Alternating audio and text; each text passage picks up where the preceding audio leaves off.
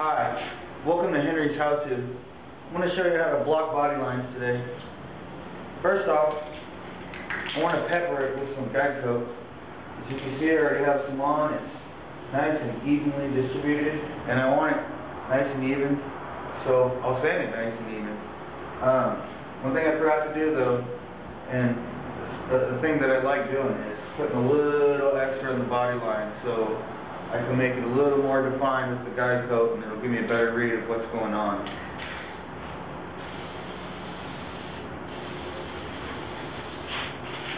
So I load up the body line, a little extra guide coat, and then I start to tape. Since I'm going to be blocking the top half first, I'm going to tape the bottom side of the body line.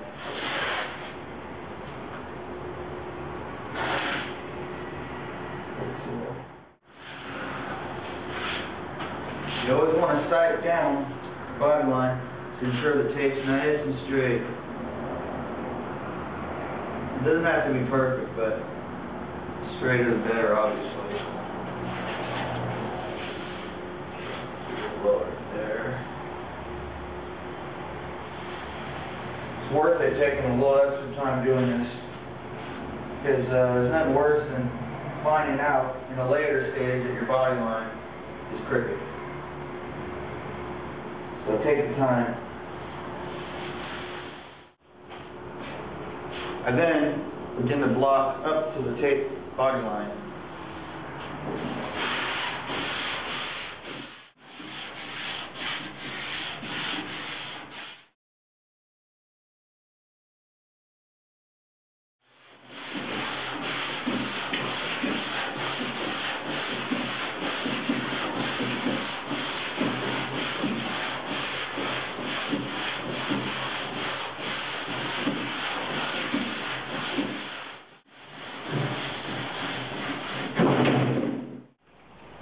After I'm done sanding the top half, take off the tape on the bottom half, and then I tape the top half and sand the bottom half. Before I get started, I'd like to point out that the block that we used to sand up to the tape line up top isn't going to be the block that we use here. As you can see, this is curved too much for this block, but I like that straight edge that rides right up to the tape, so I'll use this block, and then I'll get it to ride right up to the edge.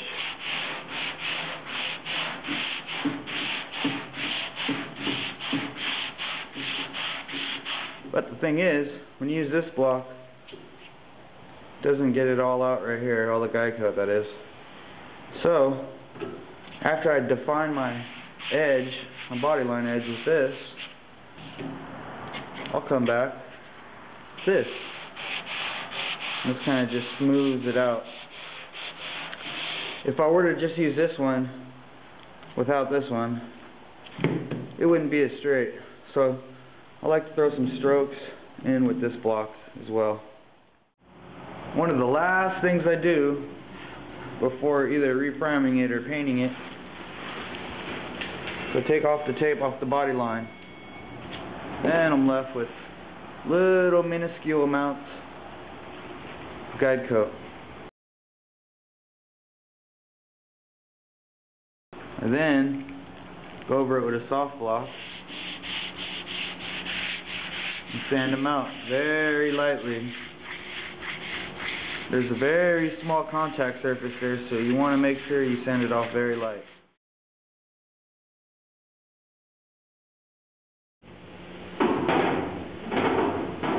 Guys out there want to see a cool trick? See how this selection? Watch this.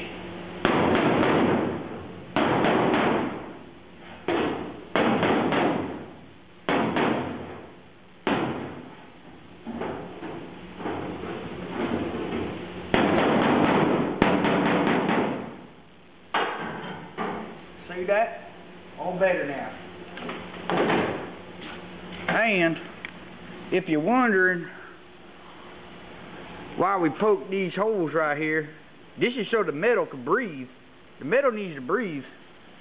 And that's what we're doing here. Over at Ned's. Ned's Towing.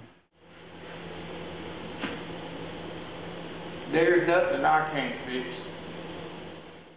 Looks like I forgot a spot right here.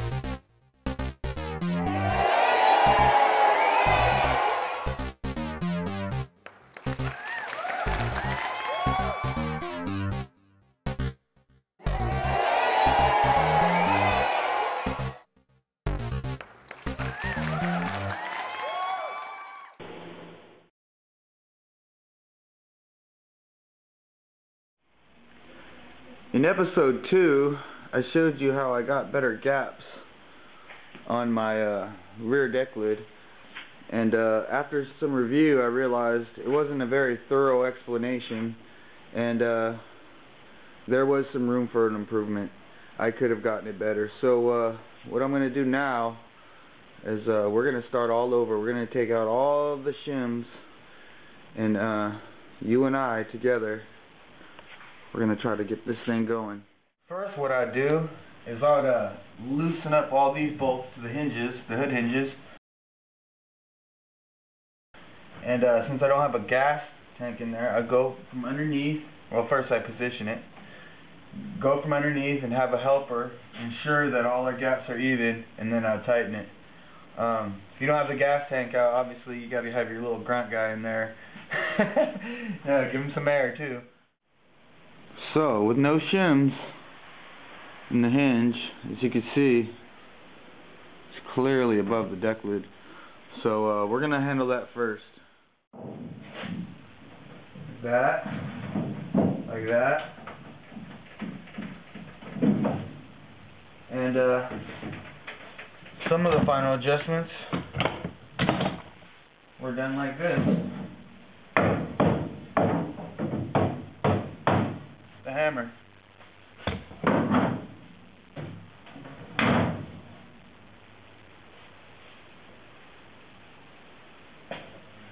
Right over here, you need to make some more adjustments. So,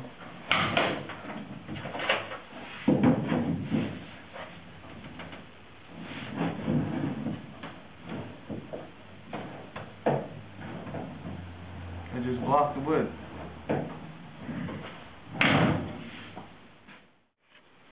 Now, with no shims, we're pretty even here. We're pretty even here. As you can see, pretty even. Pretty even across there. Pretty even right here. As you walk along the side, looks pretty even there. And we're pretty even here.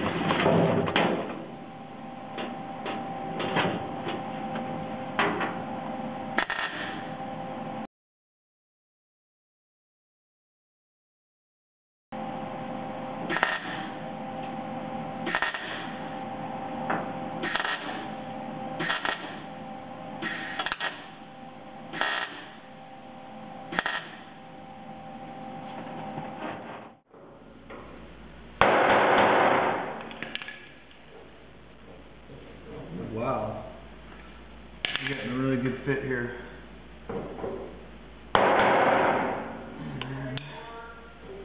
And you do the same for this side. Same side too.